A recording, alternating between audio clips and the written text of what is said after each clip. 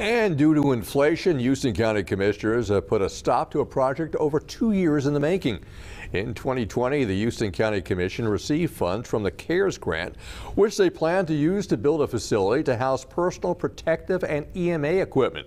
However, with the construction and material costs skyrocketing, the bids on that facility came in almost 300% over budget during today's commissioner meeting.